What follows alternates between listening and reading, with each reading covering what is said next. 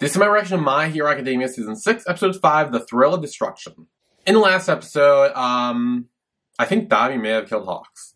I don't know. He may be dead. That's unknown yet.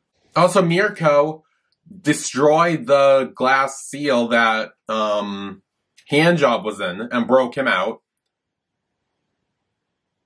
Actually, President Mike did too. She cracked and then he exploded. But yeah, so then President Mike has Eggman, and a guy was left with Handjob, who is obviously going to wake up and kill him. So yeah, even though he wasn't at the full 100%, he was at like 75, I think. So that's still a lot.